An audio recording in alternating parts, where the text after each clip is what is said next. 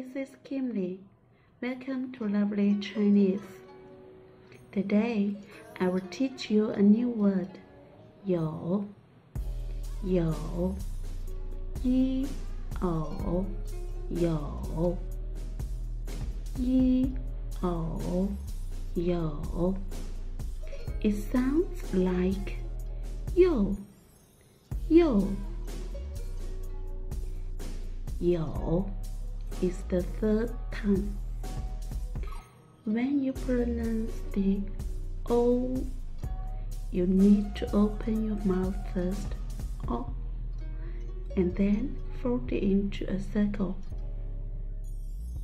like this. 一偶有 有 means have or has in English. For example, I have a book. 我有一本书。我有一本书。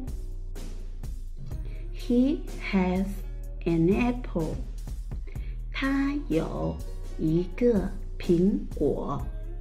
他有一个苹果。Now, let's learn how to write the word 有. There are 6 strokes in all.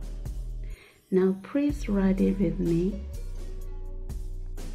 横撇竖